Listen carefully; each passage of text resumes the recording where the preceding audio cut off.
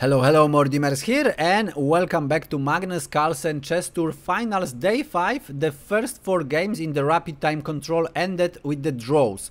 So that means we had to see the 2 blitz games, and if they are not decisive, then we're gonna see Armageddon game. And I would like to show you today the game between Magnus Carlsen, who's gonna play as black, and Hikaru Nakamura, who's gonna play as white. And this is the first blitz game. And it's pretty interesting for a very specific reason, because Hikaru opened with e4 and Magnus didn't go for e5, didn't go for Sicilian c5, but he played knight f6. Boom, Alekhine Defense. And now Hikaru said in the interview that he was quite shocked here. Of course he knows how to play it, he knows some principles, but both of the players don't know it, you know, deep. We have e5, knight d5, d4, and now d6. We have c4, kicking the knight, knight b6, and now f4. So Hikaru saying that, okay, Magnus, you played the Alekhine. I am surprised. However, I go, you know, for the most sharps 4 pawns attack, and let's see how you're gonna do. We have d takes on e5, f takes on e5, and here I will just show you the main idea here. Knight c6 with the pressure on d4 is the main idea here, and after bishop e3 defending, only then bishop f5. So this is the main line, and after knight c3, e6, closing this diagonal, opening this diagonal, and the game can continue. One important thing, bishop d3 cannot be played. Bishop d3 cannot be played because this is well-known trap, okay? This pawn of course is pinned, so black just, you know, won the pawn and probably the game. So what white can do is play with the bishop d3, you know, somewhere along the lines, if there is no knight c6 on the board. Bishop f5, so Magnus didn't go for knight c6. This is knight c6, not this one. And now we have knight c3 by Hikaru Nakamura, e6, pretty standard, knight f3, and this variation also was played, you know, at least 100 times, so it's well known. However, it's not the most precise way of playing. Bishop b4 by Magnus Carlsen. And now what Hikaru should go actually for is bishop d3, and Magnus would have to react somehow with this bishop. If he takes, Hikaru has a really comfortable game with all the center, and black are actually in some troubles here. Hikaru in the interview said that queen b3, this he was considering this move. It's also okay, but not the best in the position. But Hikaru in the game played bishop e2, so a more silent move. He doesn't challenge the bishop on f5, and it's, you know, this bishop can retreat to g6, and it's gonna be very strong defending piece if black, of course, gonna play the short castle. We have c5 by Magnus Carlsen, so now attacking the center. We have a3, kicking the bishop, and now bishop takes on c3, b takes on c3, and now white has this quite weak pawns, which, you know, they are very easy targets. So Hikaru, but this is, you know, blitz game, so it's also, if black goes for these pawns, then white can have time to actually mount some attack on the king side. We have knight c6, so preparing, of course, getting the pawns on c4, and now castle by Hikaru, castle by Magnus, and bishop e3, so developing last piece, and now knight a5 as planned. Now the pawn on c4, of course, is attacked twice, so knight d2, defending it twice as well, and now simply bishop g6, so getting the bishop to his favorite place where he can defend the position of the king. And now we still are in the theory, couple of games, and there are 2 ideas here. First idea is to play something like rook f4, and the idea is to create the Alekhine gun against the Alekhine defense on the f file. So for example, rook c8, and then queen f1, and after knight a4 going after the pawns, rook c1, just, you know, defend for a while, and after, let's say, queen e7, h4, go for the attack against this bishop with the pawn. That's one of the ideas. C takes on d4, bishop takes on d4, and after making the space for the bishop, h5, bishop h7, and try some moves like, you know, queen f3. And black would have to probably go back with the knights, because this knight can actually be very annoying. Attack on f7, and together with this Alekhine gun, it can be quite, you know, dangerous. For example, rook f1, knight c6, and the game is really complicated and rich in ideas. But white first should, you know, find some way of getting to d6. That would be the strongest. If not, then, you know, find another ideas. Hikaru went for queen e1, and this indeed was played also. The idea, of course, is to support the march of the pawn. So this pawn could march on h file, and Magnus said, okay, I don't care, knight a4, and now I'm attacking your pawn on c3. What you gonna do? And Hikaru said knight f3. Now I'm defending that. But now knight b2, attacking this pawn twice and saying, okay, how you gonna defend this pawn? So this is the problem in the Nimzo Indian defense. However, as you see in the Alekhine defense, is also possible. Even the rook cannot go to b1 because this bishop is, you know, pretty annoying. So semi-open b file cannot be counted as an asset for white. So Hikaru found another way of continuing: bishop g5 with the attack on the queen, queen d7, and now queen h4 with the idea of bringing the bishop to e7, attack the rook and attack the pawn. Also there are some ideas with bishop f6, and maybe you know, if black decide to take, then maybe try to checkmate on g7, but you know, it's just probably in the dream. So Magnus see this one, so he says, okay, if there is no pawn on c5, then you cannot attack it. So we have c takes on d4, c takes on d4, and now Magnus simply grabs the pawn and asking Hikaru, okay, how do you continue the attack, and do you have some ideas? Hikaru went for queen g3, making a space for the pawn, and now Magnus queen d5, trying to exchange the queens. Hikaru went for rook a to e1, and the idea is, like, if Magnus goes for queen e4, and remember, this is the blitz game, so the players doesn't have much time, 5 minutes and 3 seconds incrementation, and Magnus probably didn't want to calculate all the lines here. He could go actually for the exchange the queens, because after queen e4, bishop e4, yes, there is this tactic, you know, with the attack on the bishop. However, bishop can take on f3, and white would probably win the pawn here back. So that would be the position, which is pretty equal. Black maybe stands slightly better, but it's, you know, nothing serious. This pawn definitely is the weakness. These two pawns against, you know, one pawn on the queen side is also quite good for black. So black stands slightly better here, but white should hold that. But Magnus didn't want to calculate all of these attacks on the e4 square, so he simply rook a to c8. So getting with the rook to the open file, of course, cannot be bad. And now, how to remove this obstacle, because this defender of the position of the king is the real obstacle for white, and it's very difficult to continue the attack.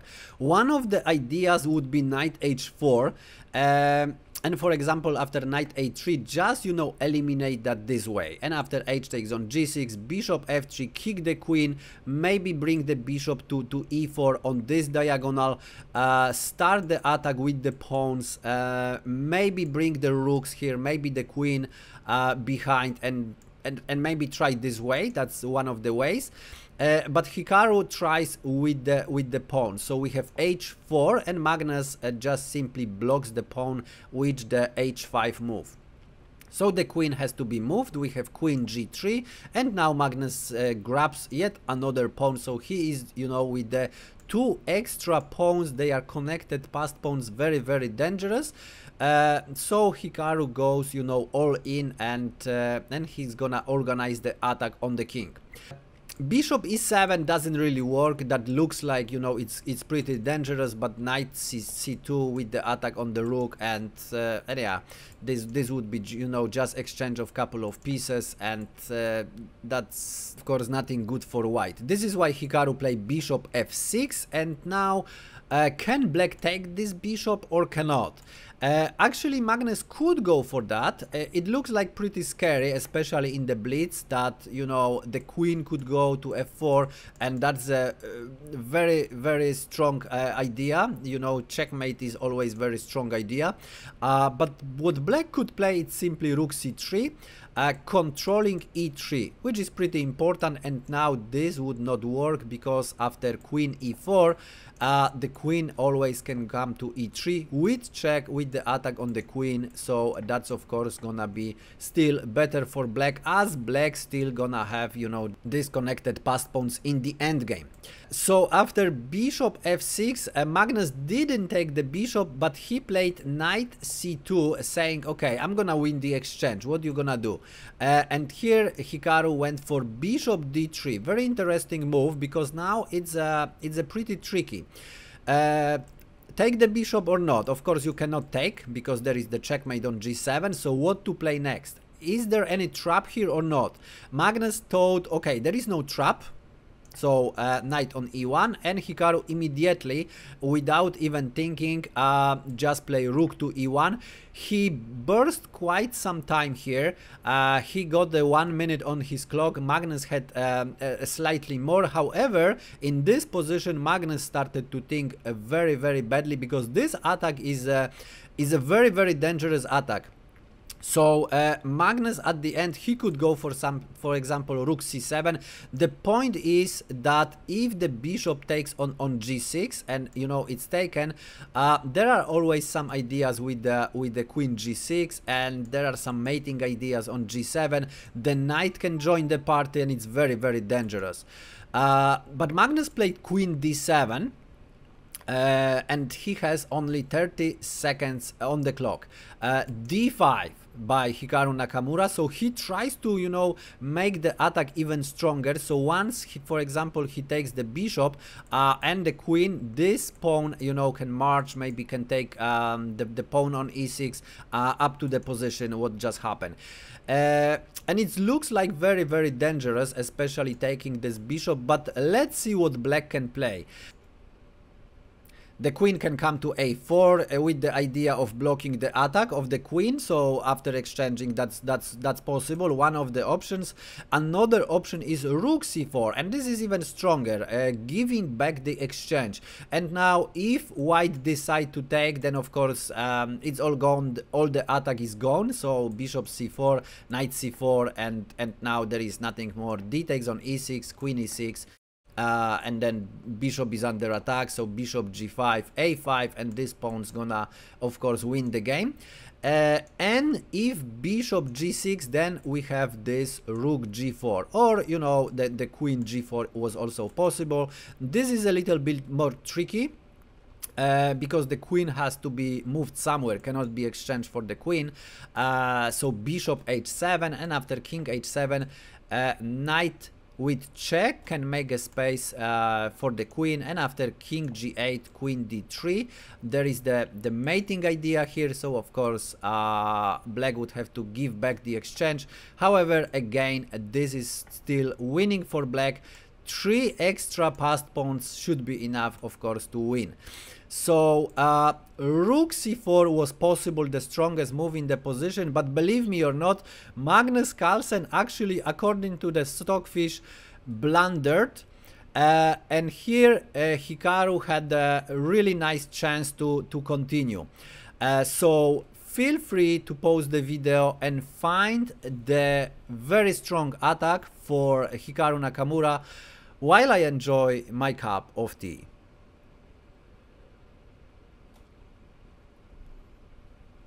Okay, ready?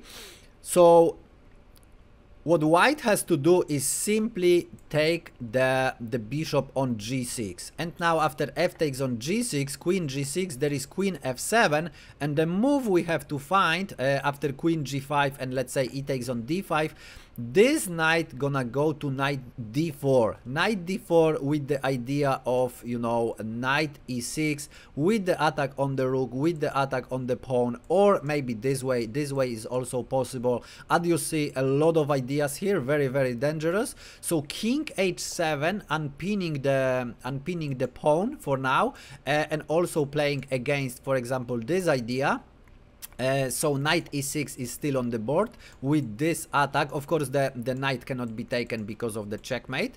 So g takes on f6 also doesn't work because knight f8, and after queen f8 we have e takes on f6 with the very strong attack here and here. Rook c7, the rook can be blocked, however queen h5, and now what you gonna play next? King g8, queen g6, and your position is terrible. Rook gonna come to e8, and even if you play something like rook g7, it just doesn't change anything. The queen has to, you know, move wherever, and of course this is completely winning for white. So g takes on f6 is not possible in this position. Rook g8 is the only option, and now queen f5 with check, queen g6. Now black has to be very, very careful. All other moves, you know, are losing immediately. So knight g5, and now of course the king cannot go to h8 because the queen is loose. So king h6, and it looks already very, very scary. Knight f7, king h7, but that probably, this is the worst case scenario where white would actually get the threefold repetition and a draw. But as you see, there are a lot of lines winning for white, so this attack was possible by Hikaru Nakamura, and you know, with the 30 or 20 seconds on the clock, Magnus Carlsen would have to find, you know, the best moves just to a draw. So that was idea. Congratulations if you found it. However, Hikaru Nakamura had less time than you. He couldn't pause the game, and he played rook e3, which is still very tricky, because now if black ignores that and plays something like, I don't know, let's say b5, then bishop g6 is devastating. Rook e3 of course cannot be played, because after bishop h7 we're gonna have a checkmate, so that's not even possible. So probably rook c1, and after king h2, f takes on g6, we already know that variation, queen f7, queen g5, and then knight d4 with this powerful attack, you know, with the knight. So we know that already. That's very, very dangerous.